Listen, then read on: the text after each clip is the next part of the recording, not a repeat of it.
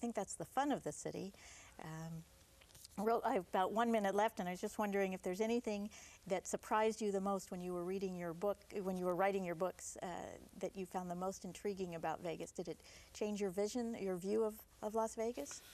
Well, I was taking I guess I would say kind of a jaundiced eye look, as I said, and I was a little bit surprised at how really bad it was.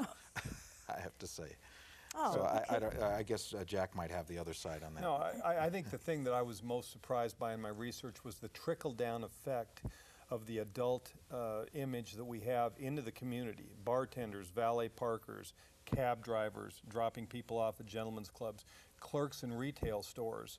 They tell me that the strippers and the prostitutes kept them alive during the lull after 9/11. So, like it or not, the money flows all the way through the community, all these thousands of dollars that are generated by the adult industry.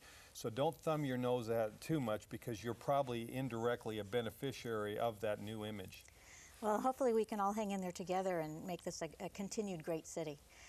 I want to thank you both for being here, and I loved both of your books, and I hope everybody will get a chance to read them, and I'll look forward to future books. Thank you for joining us at the KLVX TV Book Club.